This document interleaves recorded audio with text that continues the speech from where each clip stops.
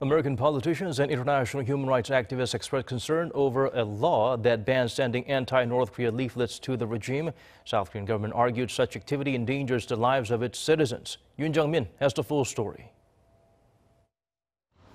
U.S. Deputy Secretary of State Stephen Biegun has reportedly expressed concern over South Korea's law to ban the practice of floating balloons with anti-regime leaflets into North Korea.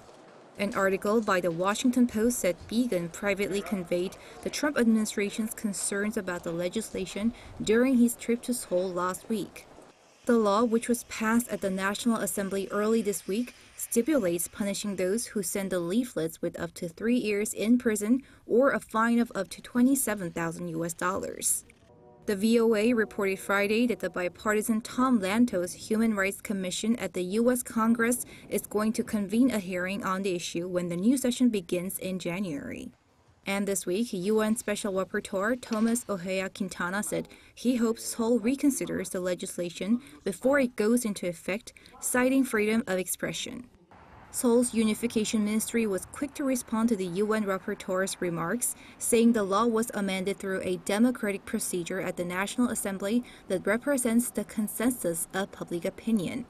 Seoul's Vice Foreign Minister Choi Jong-gun said in a radio interview on Friday that the amendment was the least lawmakers could do to protect the lives of 1.2 million South Koreans living near the border.